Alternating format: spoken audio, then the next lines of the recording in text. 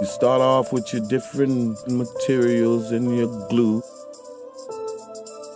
You can sew and sew and sew and you're not finished. You want to create something greater than you created the year before. That's what motivates you.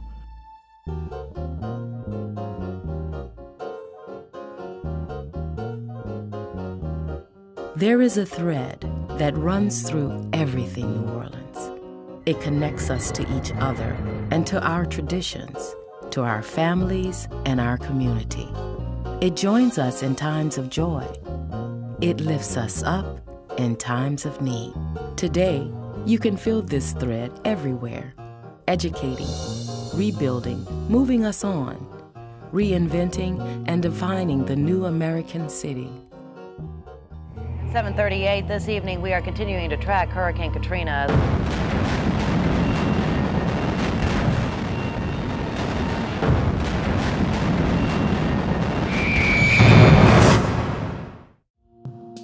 The story of New Orleans' recovery is one of the most improbable ever told.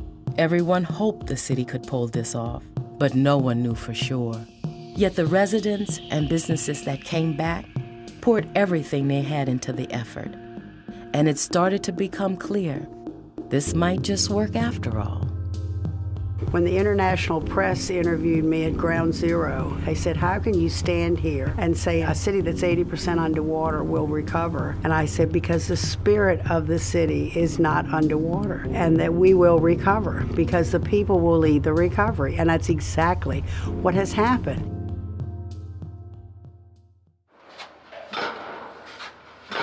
Seven years after Katrina, there are $13 billion in construction projects being completed in New Orleans, restoring the thread of community and hope.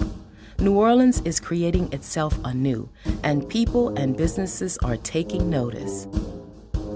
But what is it that brought New Orleans from this to this? There's a huge amount of private investment that's coming into town. GE did a spectacular thing for us by saying that one of the largest corporations in the world was going to bring 300 high-tech jobs to the city of New Orleans, with such a message to the business community all over the world that New Orleans is really ready. I think it was critical to reopen the Hyatt.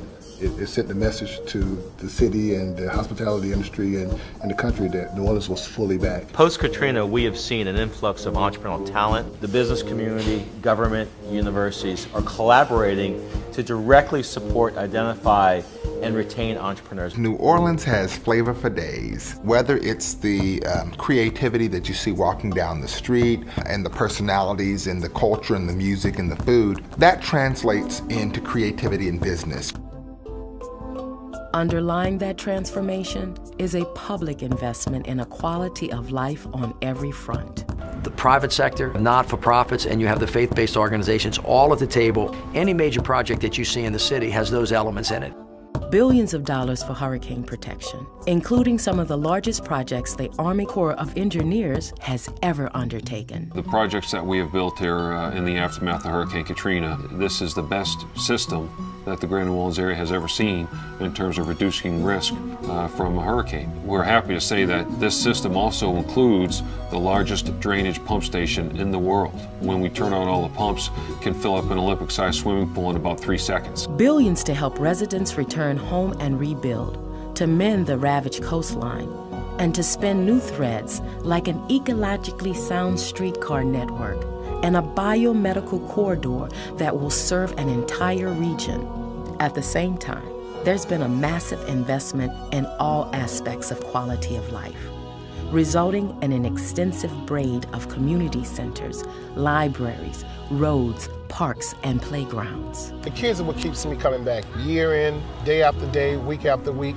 It's all about the kids here. And NOLA, by them opening more facilities and upgrading the facility, you get more participation.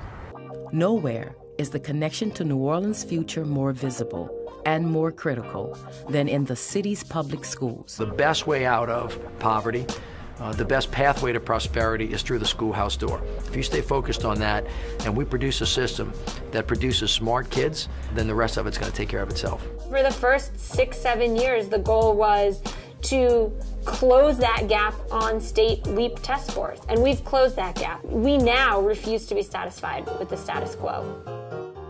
For any city to recover from a major disaster like Katrina would have been a massive undertaking. But New Orleans isn't just any city. Core to the recovery here has been the preservation of that most precious thread, the city's unique culture, so intertwined with the city's way of life.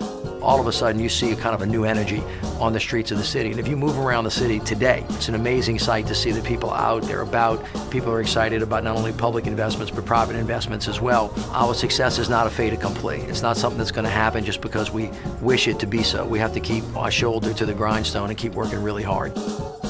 And so the thread continues, weaving together a tapestry unlike any other. New Orleans has shown America how an entire community can come back from the brink, stronger, healthier, smarter, one home, one neighborhood, one stitch at a time.